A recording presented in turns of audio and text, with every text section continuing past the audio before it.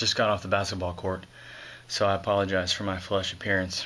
At any rate, I wanted to make a video just kind of let you know where my experiments have been going lately. The other day I actually recorded myself with this red light bulb in my lamp and this ping pong ball cut in half, taped over my eyes to try, I forgot the name of the scientist, but the brain hack that involves in regarding sensory deprivation. Essentially, when you spread red light over your eyes and then listen to white noise, it'll make you hallucinate.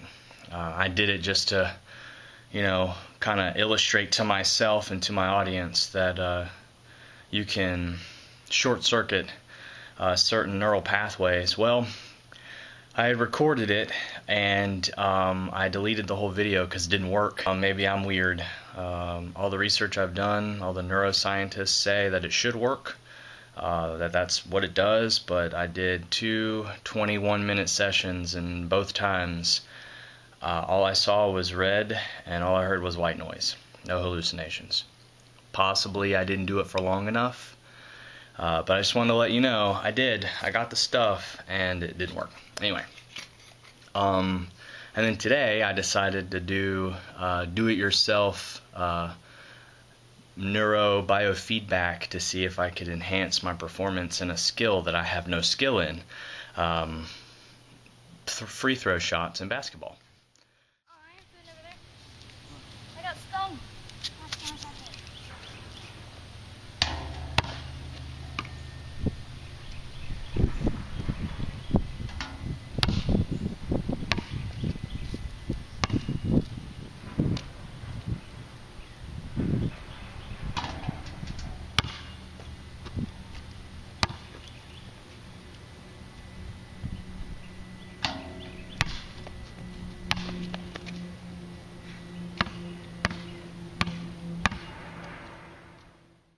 I don't play basketball and I've never been very good at it. So I started by just doing 40 shots at the free throw line, of which I made 9. And then I had found an entrainment track, an isochronic tones entrainment track for specifically for the purpose of athletic performance from mentallion.com, and I listened to that while decelerating my heart rate, because research was done on elite athletes, shooters, archers, golfers, marksmen, and found in every case right before they moved into the zone, their brain waves spiked alpha and their heart rate decelerated. So I thought I'd emulate that, see if it worked in my case in basketball, because what research has found is by emulating that particular pattern in novices, they can actually cut the learning curve, which is awesome. This is the latest in neurobiofeedback. It's fantastic, and more will be written about that in the update of Get Limitless, because I'm rewriting it again. At any rate, so I thought that I would try the same tactic kind of through entrainment through an isochronic tone, and then controlling my breathing to try and decelerate heart rate. Unfortunately, it didn't work either. Probably because I'm not in a controlled environment. I probably wasn't doing it right. I don't really know how effective the isochronic tones are for activating muscle memory that doesn't exist yet. So yeah, but I didn't want to keep doing experiments that don't work and then not, and just leave that part out.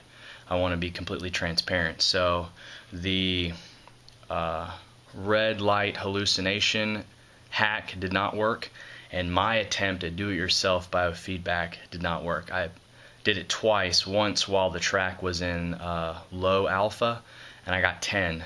And then I did it again while the track was in high alpha, low beta, and I got 10 again. So apparently I make 25% of all free throw shots, and that's the best that I can do, regardless of what brain frequency I'm giving off.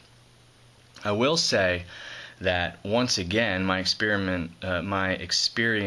with the isochronic tones is that I noticed that when I listen to them, it has a profound effect on the way my body feels.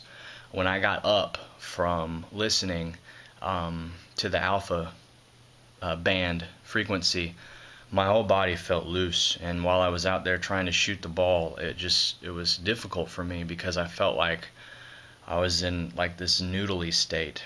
And I thought maybe that's the state I should be in, but it clearly didn't work. So there is something to isochronic tones and brain entrainment, I think, when utilizing them in maybe meditation. So more on that. I'm sure I'll find some more experiments to do, but I just wanted to keep you all up to date. Take care.